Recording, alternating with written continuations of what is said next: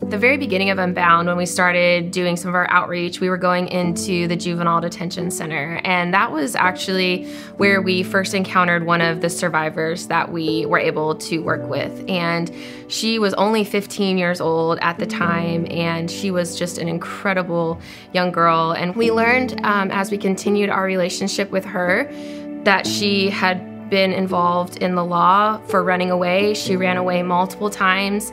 Running away had caused her to end up in the hands of individuals who had moved her across state lines, all the way to Florida and back, and Alabama, Louisiana, and so all of these various places that she experienced from running away.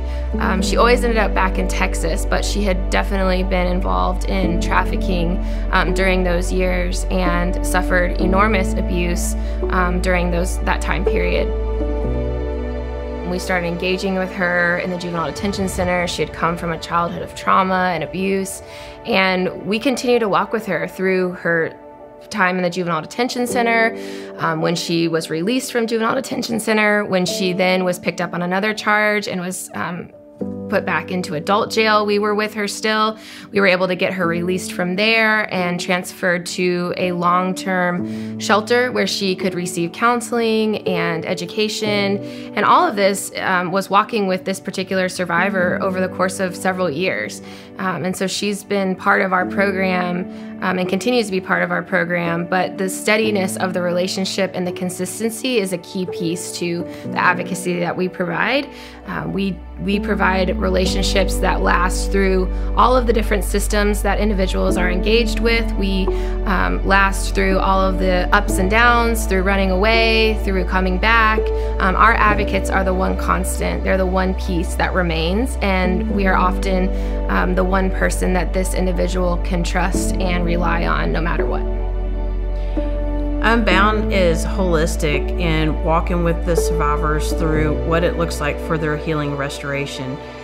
That has ups and downs. It gets difficult at times for them to walk through this healing, but Unbound is there, and it's survivor-led, where it may take a long time for them to reach different stages and their healing process. But from working with her from a youth and a juvenile through adulthood, where she's learning that she gets to make the choices in her healing and what she's getting to focus on, and we just support through that and continue until she's reached where she feels like she's got it on her own or she doesn't need Unbound. But as long as she's willing to work with us and have us in the relationship with her and allow us to be a part of it, it's such an honor to be a part of walking through a healing process with somebody that has so much to work on, but that they know that they can lean on Unbound to help them through that.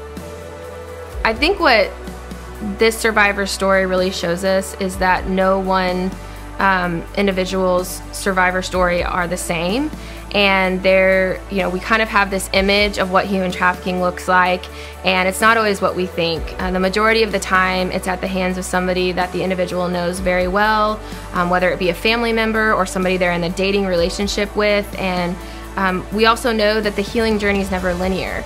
There's setbacks, there's different things that come up from the past, and what Unbound and our advocates really want to do and be available for is to really walk with this individual hand in hand through the ups and downs, to help them walk in healing and restoration and hope. And it takes all of our partners coming together and doing something. It takes the community being aware of it. It takes our partner agencies working in collaboration on these cases. It takes our advocates who are filled with compassion and understanding to be there consistently through all of the ups and downs of the healing journey.